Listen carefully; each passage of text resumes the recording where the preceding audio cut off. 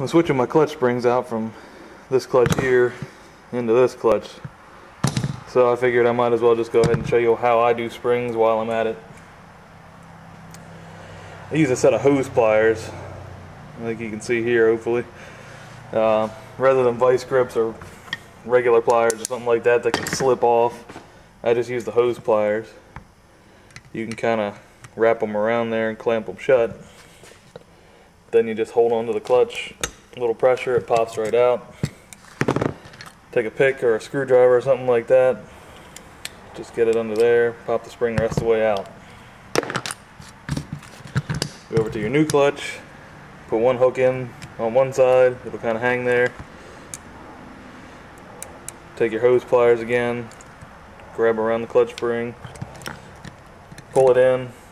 You can see there it may not sit all the way down. That's no problem, just take something and tap it right in there. That's all there is to it.